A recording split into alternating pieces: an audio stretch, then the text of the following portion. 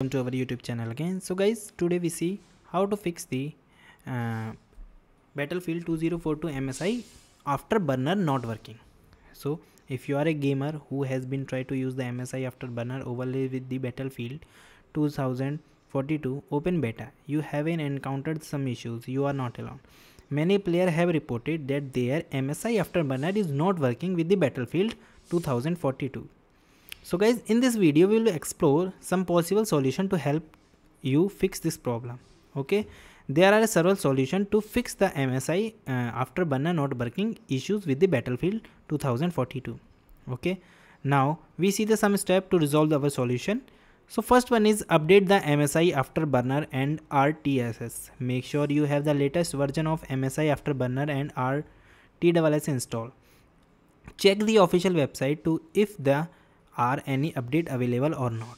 Now we are moving to the second is disable the MSI Afterburner and RTSS overlays. If you are still having the issues, try disabling the MSI Afterburner and its overlays. You can also do by the opening the MSI Afterburner setting and navigate to monitor tab. Then uncheck the show in the on-screen display box for all the options. So now we move into the third step is add a Battlefield 2042 to the MSI Afterburner. If the above step don't work, then try to adding the Battlefield 2042 to the MSI Afterburner. Then open MSI Afterburner, then click on the setting icon and select user define. Then click on a add and browse to the Battlefield 2042 executable file.